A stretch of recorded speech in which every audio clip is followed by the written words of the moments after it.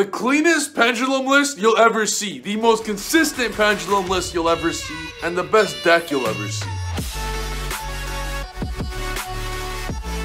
I created the absolute perfect pendulum blueprint deck list for you guys. Just use this list and you're gonna win. Listen to the theory I have to say in this video and you are not gonna lose your games. It's as simple as that, whether you're good or whether you're bad.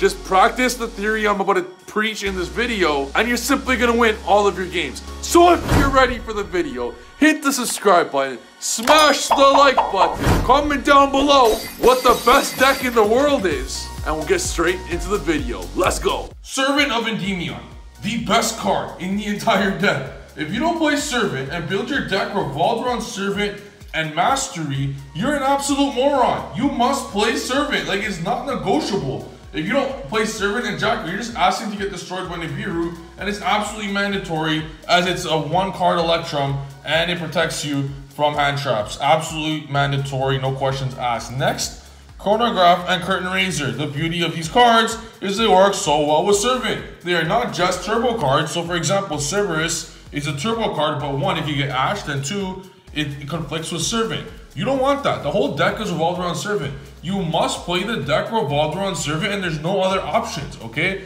Like this is not even debatable, all right? This is not, even if you suck at Yu-Gi-Oh! And don't know how to do combos, and even if you play Pendulum, Garnet, Magicians, you still must play the deck revolved around Servant and it doesn't matter. Now you're looking at Curtain Raiser and thinking, yo, Trif, why are you playing Curtain Raiser? I thought no one plays it anymore. Curtain Raiser is a free spell card for Servant. I took Curtain Raiser out of the deck and found that I lost more often than before. And I was thinking, yo, why have I been losing a lot lately? And I realized, wait a second, is Curtain Raiser really that important? I realized I took out too many turbo cards. So you gotta go back to the basics and play as many turbo cards as possible. And this is not negotiable. You will find your win to loss ratio go up incredibly high the more turbo cards you play.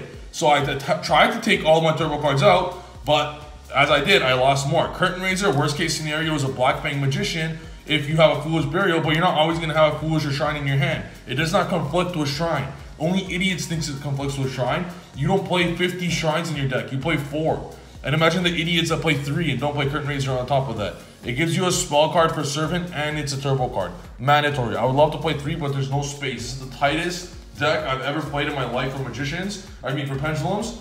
And it's super, super tight. Hence, look at this Magician count. A Magician count you've never seen in your life. 5 Magicians, 1 of each, and only 1 Harmonizing Magician. You might be thinking, yo, Trif, why Harmonizing Magician? Only noobs need Harmonizing Magician to put up a board. Like, Harmonizing sucks. The normal board needs 4 monsters. The monsters summoned up by Harmonizing Magician is irrelevant. The Pendulum combo that I will show you at the end of the video for the people that don't know how to do the combo, the generic Pendulum combo, Guard Dragon combo, does not need a Harmonizing Magician whatsoever. Do you understand that? Like, you need 4 monsters at the end of the Pendulum summon. Harmonizing will equal to 5. The card that comes out of Harmonizing will just sit there doing nothing. It's useless. It's only there for certain situations of going second, or if you can't do it, whatever. And it's literally just there to make Yazi going second, which is the best card of the deck. People don't know how to play Pendulums, and it baffles me that they just don't watch me play and understand. Like, it's just, believe me, you gotta understand. When I talk about Pendulums, I'm like Gordon Ramsay. I'm like Gordon Ramsay talking about cooking steaks. Y'all gotta listen to me, and you'll actually win some games. Now, in terms of Magicians, let me tell you the count in terms of what's the best ones in order, okay? Number 1 best Magician, Time Gazer. You're thinking, Trif, are you crazy? No, I'm not crazy. The whole deck's revolved around Servant. Pen Call and Searching Time Gazer is going to be your biggest play if you have Servant, because if it gets Ghost Ogre, you're going to cry. But if you put this up, Ghost Ogre becomes useless. That's why Time Gazer is the number 1 Magician. The number 2 Magician is Dragon Caller. You're thinking, Trif, what the hell? Why? What? Well, these are the worst Magicians. But let me tell you something. Get a brain. Dragon Caller now makes the whole Guard Dragon combo viable with Mare, which you're going to do going second all the time. So now when your opponent is going to do everything in their power to stop your Pendulum board, your everything board, then you just drop a flat Harmonizing or a Destrudo that comes from Guard Dragons, by the way. Then go into Mare and use Dragon Caller to target a token. You not just destroy your opponent's board, but you also Guard Dragon combo after doing it and easily OTK. But not many people want to do combos like that, which I'll show eventually. Dragon Pit's the next best Magician. Purple Poison, Harmonizing the next best Magician, and then Purple Poison last. Tell me what deck are you playing Purple Poison against? Sky Strikers is going to be useless. Orcus, nice Dingirsu, useless. Thunders, every Thunder deck's playing Orcus now. Purple Poison is useless, and Orcus has Dingirsu to protect the poison effect. So Poison is useless. It's useless. A Salamangreat, useless. Purple Poison is absolutely useless. You only want to play Purple Poison against garbage trap decks. That's the only deck Purple Poison is good against. But who gives a shit about some tier 7 Altergeist strategy? I don't give a shit about it, and neither does anyone else. So hence, Purple Poison's garbage. I don't even know why I play it, but you need a magician with a different name. You cannot play 2 of. We don't play Desires because it sucks. Desires is great to draw 2, obviously, but not playing Desires allows you to play more risky, and allows you to play a more risky deck build where you only play a bunch of 1-ofs. So you have the utility of all the Pendulums and Yu-Gi-Oh, but because you play a bunch of 1-ofs, I'm talking like 15 1-ofs in your deck, you don't have to be scared that any of them get banished. Especially the best one of them all, which is Mare. You have to understand this. The combos of Mare and Pendulum is insane. You guys just can't put 2 and 2 together. So not just Destrudo, which is accessible by every single turn by Guard Dragons, but also Harmonizing Magician, which you play 6 of actually, by the way, because you play Pen Call, which is the best Magician card, which is the only reason you play Magician. If Pen Call is randomly banned, I'm taking Magicians out of the deck, period. So you need Pen Call, but the fact that Harmonizing is so accessible, you still play the 1-of for that reason. So now when you Pendulum summon the Harmonizing, you bring a Time Gazer, you go into Yazi, and they do not see it coming. They really don't see it coming. When you have this on board, they do not think Yazi, because you're going to have this plus a few other monsters. They don't think Yazi's coming. Yazi, pop back row, Mirror, destroy everything, Guard Dragon combo, because Dragon Call is going to be in the scale. Hence, it's broken. Most of the time, you're at it, like, it's just absolutely amazing, man. I can't stress enough how important the Mirror is.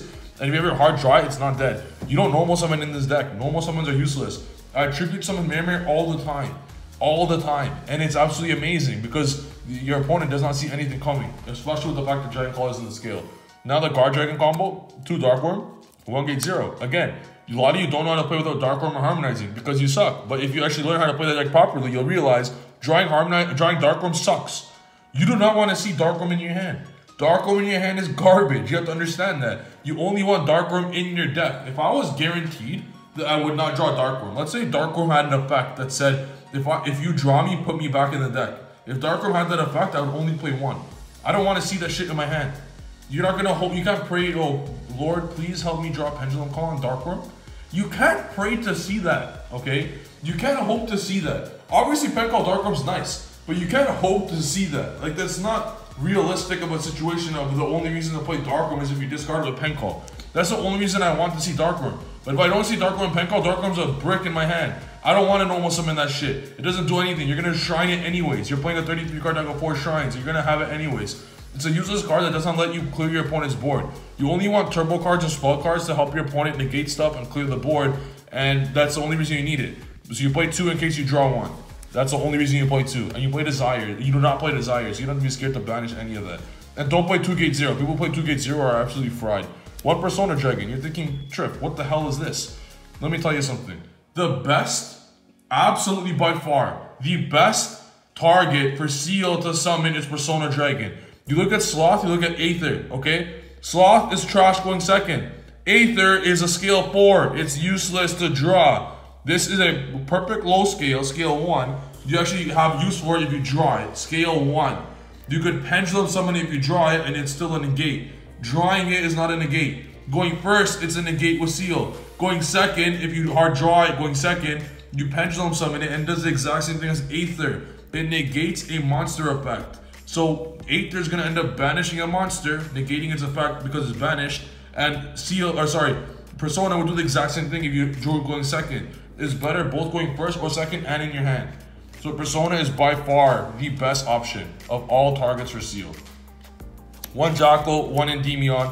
Just play 1 of each, like I said, and 1 Destrudo. Like I said, look at how many 1-ofs you're playing. So as I told you, okay, you would rather play a more risky deck in terms of 1-ofs and not play Desires as opposed to take the risk to have it get banished. It's more risky and safe at the same time. The deck, because you play so few bricks, right? So like, look at all these 1-ofs you're playing, right? You look at all these 1-ofs that you're playing. There are so many 1-ofs that are vital that you end up searching all the time, and you get to play a better deck with less bricks like that. So now spell cards, 3 Mastery, 1 Foolish, 3 Shrine. The people that play 2 Shrine are stupid. Dark Room's not your only target to send with Shrine. Destrudo's the best option going second to send anyways. 3 Alliance, 2 Pen Call. It's the only reason you play Magicians. Literally the only reason. No reason whatsoever. Pen Call, being able to discard your useless card is amazing. It makes everything great.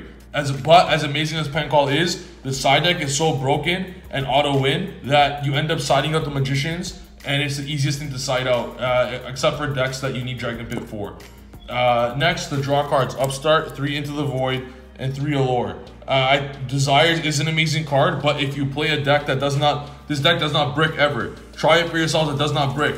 But it does not brick because you play literally the most minimal Pendulum engine possible, and then a bunch of great spell cards. The minimum engine, plus Mirror, just destroying your opponent, making sure you always draw the most broken hands to ensure going first or second, you have the most broken combos first or second. Now, that's why you don't play Desires, because you're making your deck so every hand looks so good that now even if when you don't draw Desires, you're not going to draw like 2 Black Fang or some garbage like that because you play the most minimal engine that does not brick.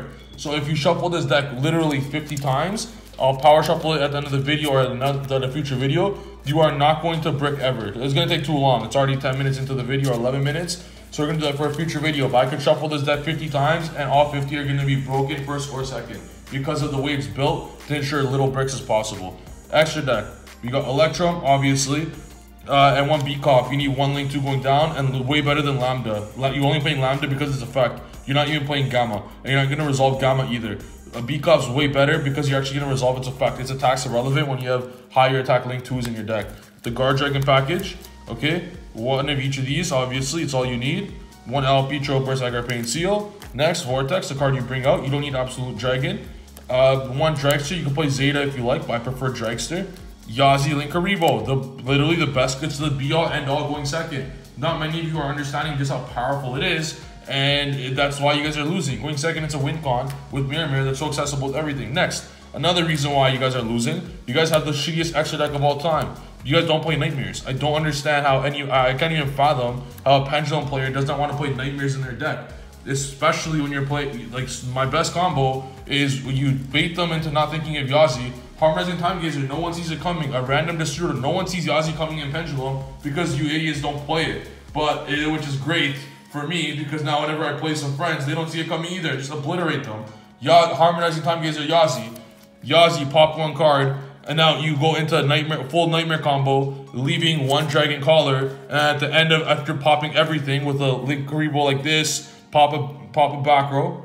Okay, you're gonna be able to pop a back row easily. You're gonna be able to pop a monster easy. You're gonna draw again, and then you could even do a cool B-Cop combo where you get rid of some other stuff, B-Cop, and then you're gonna use Dragon Caller to target the thing, make it a dragon, and then boom, and you're gonna Guard Dragon combo after popping everything, and then you're gonna Vortex, and you're literally just gonna destroy the Vortex Bull Sword, and then by popping everything. So that is the end goal, but you guys just have to understand the combos better and understand to use Yazi better, and you'll win a lot more. Bull Sword, obviously.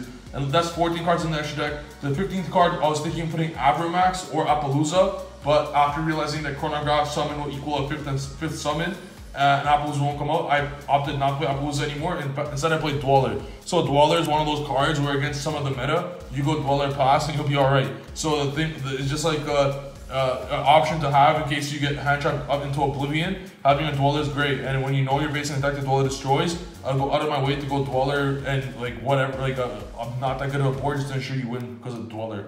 Now side deck, okay? We gotta understand is this, when you go first and put up 7 negates, your opponent's gonna auto scoop. So they're gonna scoop before you know what they play. Hence, you're gonna have to blindside a lot more than you wish. Hence, the best blindside card in the game, Dino Wrestler. You don't know if you're going first or second. This is great in Pendulum going first or second. You don't know if you're playing combo or control. This is great versus both of them. So it's the best generic side card if you don't know if you're going first or second, and on top of that, if you don't know what deck they're playing, if they while you're blindsiding. And you don't want to side into Biru when you're facing Striker. So this is just the best generic card. That's all you side if you're blindsiding. If you're blindsiding, just play these 3 and you're safe. You don't need to take out too much. Take out 2 Curtain Raiser and 1 Persona Dragon if you're blindsiding. Only if you're blindsiding, okay? Next, you got Zephyr, Nui, and Divine Strike. You need this, it's not debatable. This is how you play through Dark Ruler, making Dark Ruler completely useless. So going first now, when you know you're going first for sure, like when you're 100% positive, you take out, when you're going first, you take out Mirror, and you take out one card of your choice that you don't like. I personally like taking out Purple Poison. So going first, you'll take out a Purple Poison, and you'll take out a Mirror going first. You put in these two, and you're gonna now end up in the same combo as normal, 5-6 negates with plus a Divine Strike. Going first, hence making Dark Ruler useless. And versus any deck. And now you could freely use Electrum's effect without being scared of Ghost Ogre, because you get a free negate from it. Next, what are you scared of? Only big combo decks. Screw Nibiru. Nibiru, I'm telling you, sucks. It's like a hand trap. You gotta open it in your opening 5. Not as your 6th and not with your 7 draw cards, because you play so much draw power. And on top of that, everyone's playing around Nibiru. Everyone's playing around Dark Ruler. So why are you gonna play Nibiru when people are purposely playing around it and purposely playing around Dark Ruler? So why are you playing Nibiru and Dark Ruler when your opponent isn't ready for it? What they're not ready for are cards that already came out. They're not ready for Sphere Mode and Lava Golem. They're gonna go put up they're facing Thunder Dragon, Thunder Crusadia, bullshit, Danger, whatever. They're gonna put up some board of Appaloosa. They're playing around the 4 monsters. They're gonna go Appaloosa straight away. They're gonna do full combo. They're gonna do a lot of stuff. If you play Super Poly, they can banish it with the Trishula Fusion. So you don't want to risk that opportunity of drawing one of these side cards and losing. But what are they gonna do when they're relying on Appaloosa, Galatea, Crescendo, Dingirsu, and Hot Red? So what are you gonna do? Even a Lava Golem, you're gonna get rid of the Appaloosa and a Hot Red, and all you're dealing with is a Crescendo. You get rid of whatever it may be. You get rid of Galatea, and you get rid of Galatea. Even if you draw Lava Golem, get rid of Galatea, get rid of Appaloosa, and all you're gonna have left is a Dingirsu and a Hot Red, which you're gonna absolutely obliterate with 5 cards. So your opponent is not seeing these coming, and it's the best spot. Like, just draw one, you auto win. So it's just, that's the style of this deck. If you know what you're playing, you do these. Like, it's just literally an auto win the side deck so far. Now there's not much space left, but you look against strikers, you don't want to side because you don't know if you're going first or second. So the rest is for back row decks. You got 2 Denko and 2 Reboot for back row decks, plus the 3 Dino Wrestler that we talked about. So against back row decks, you're always safe. You're safe from anti-spell, you're safe from all that. You got 5 stops for anti-spell, you got all this. But don't side any of these with striker, not even Denko. And against Salamangreat, side Denko if you want, but also Salamangreat could make you go first easily. So you don't know if you're going first or if you're going second. So don't take the risk. The Pendulum engine's built. The main deck is built to beat control right now as it is, because you're expected to see a whole shit ton of control over combo. So the main deck is built to destroy control, and the side deck of these are made to absolutely obliterate combo. With the idea that most people are preparing for Nibiru and stuff anyways, so you're gonna auto win with them. Guys, that's a deck. I think it's absolutely broken, and if you try it for yourselves, you'll see just how broken it is. It's absolutely insane just how broken it is. In a future video, we're gonna do 5 or 10 test hands in a row and show you 6-7 negates with every single hand and clearing boards going second. So if you liked the video, hit the subscribe button. Let me know what you think in the video below, and we'll see you in the next video. Peace.